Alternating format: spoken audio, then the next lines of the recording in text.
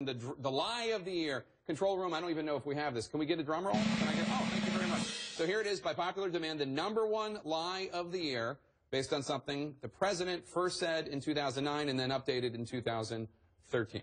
If you like your health care plan, you can keep your health care plan. What we said was you could keep it if it hasn't changed since the law's passed. So this was a runaway favorite with readers. 59% voted for this as lie of the year.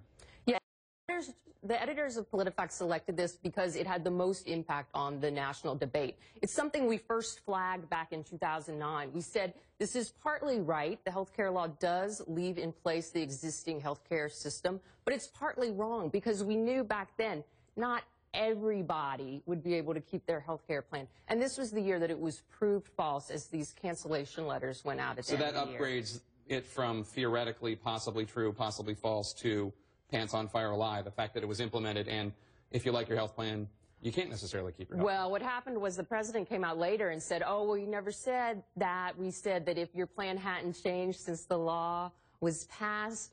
But we went back. That's not what he said. We found 37 separate instances where he said clearly, with no caveats, that you could keep your plan. And that got the pants on fire rating, that excuse. So